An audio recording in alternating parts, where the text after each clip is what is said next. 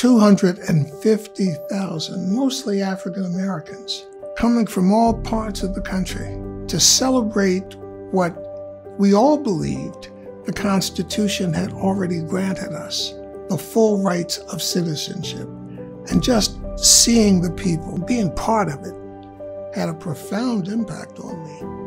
You know, I recognized that you can challenge the system, but if you really want to have impact, you need to understand the system. And I have to say, Rutgers inspired me to think in those terms. Rutgers inspired me to think of the law as a tool for change.